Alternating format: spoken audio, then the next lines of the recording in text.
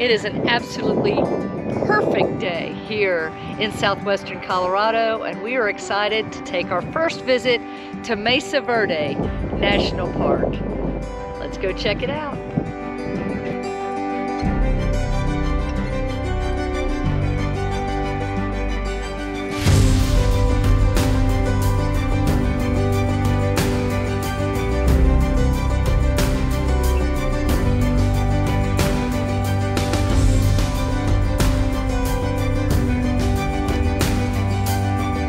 Gotta get our stamp.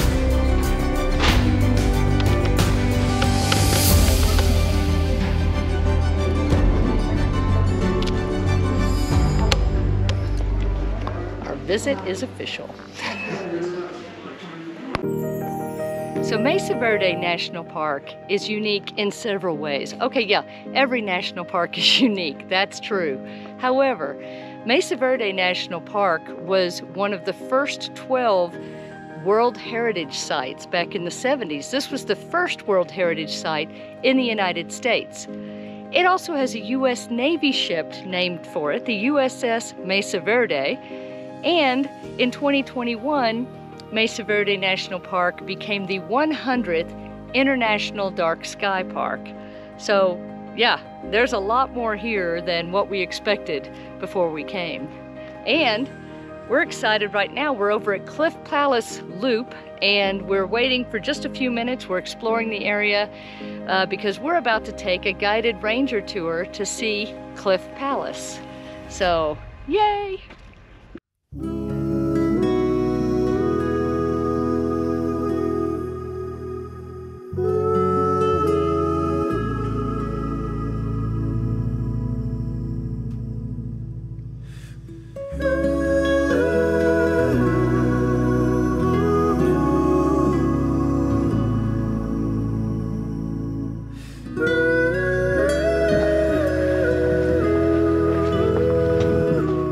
So the steps that we came down at the start of the Cliff Palace tour were actually built by the Civilian Conservation Corps, the CCC, back in the 1930s. So was the main road coming into this area, and wearing my CCC hat. Amazing work those guys did.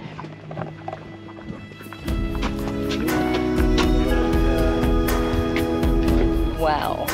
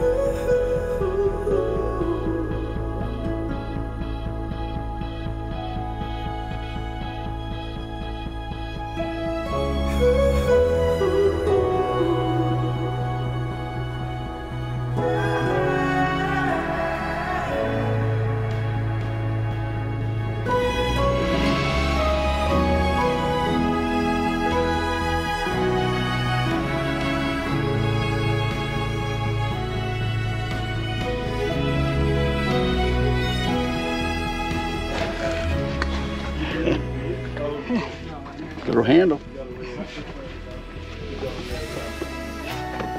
Wow. Pretty narrow, huh? Yeah, not too bad. It's not as bad as you think.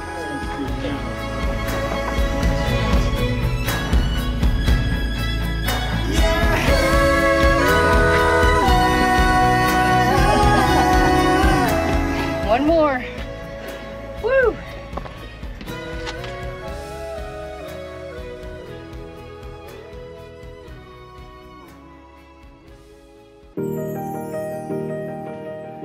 Okay, so this is totally unexpected. Just driving through the park, came up to Soda Canyon Overlook Trail, and it's about 1.2 miles round trip, and we're going to get to see some more dwellings, so I'm really looking forward to it. Here we go.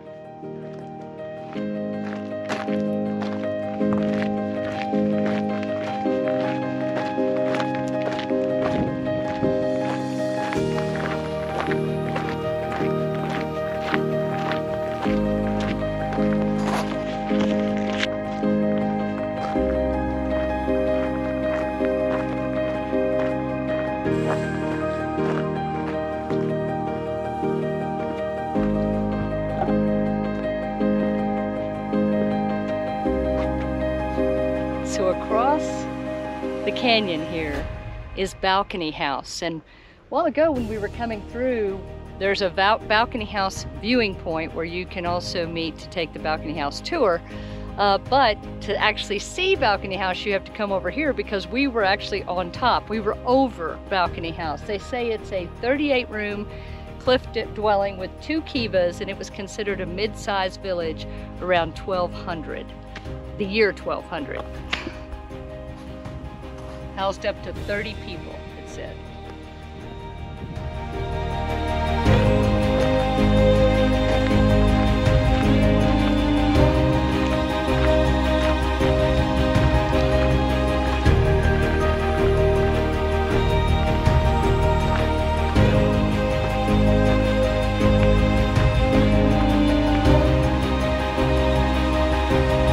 Okay, let's go.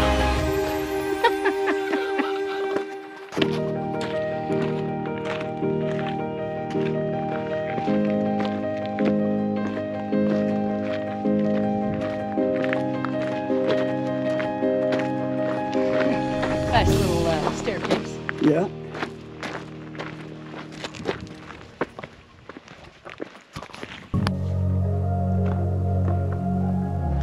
So today we are back at Mesa Verde National Park. Today we're going to take the Longhouse tour. This is the second of 3 tours that you can take to see cliff dwellings here in the park. We were able to do Cliff Palace yesterday, which is actually the largest cliff dwelling in the park that you have access to. And today we're doing Longhouse, which is the 2nd largest. We weren't able to get tickets to Balcony House, so we just kind of saw that from the overlook.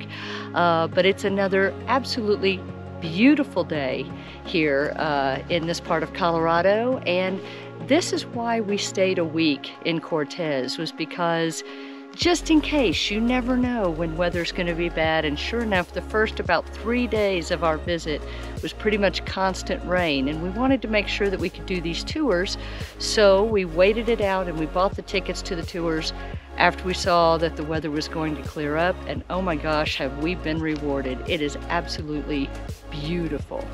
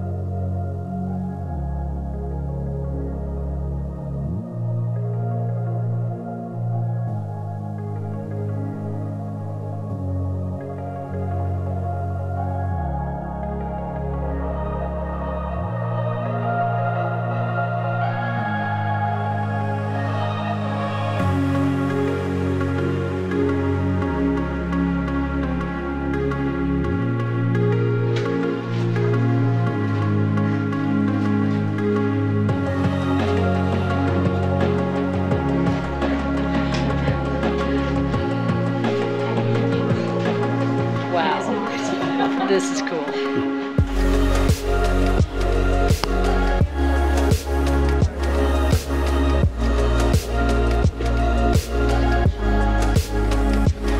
cool. Very cool. You have to take these tours. Yeah.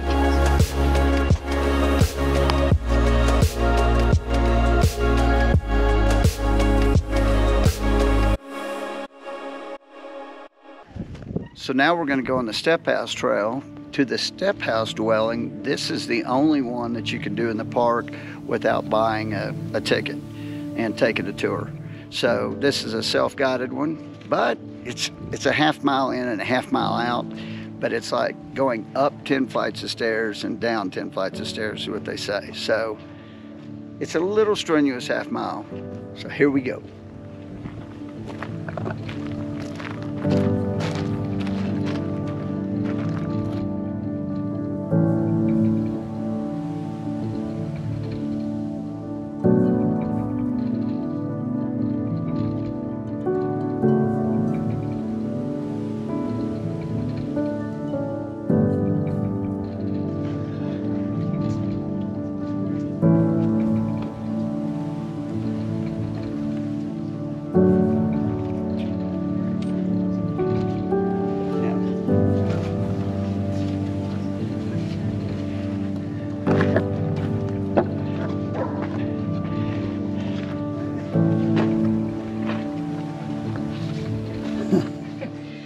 So this is a self-guided tour here at Step House, but for $1, both up at the trailhead and also here at the site, you can buy a brochure that walks you through and tells you about it.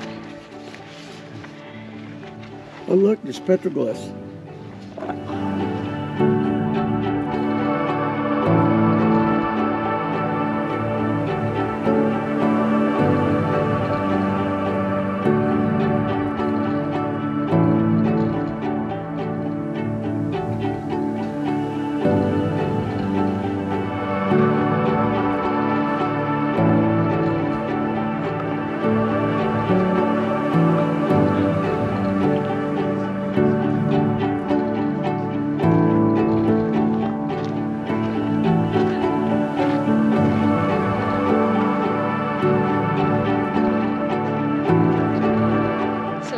Using my trusty book here.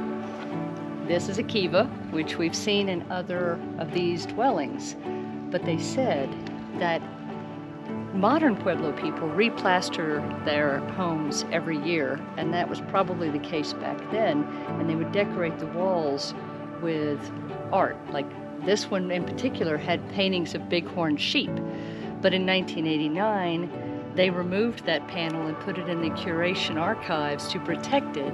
Nowadays, they wouldn't remove it. They would do things to protect it and keep it in place.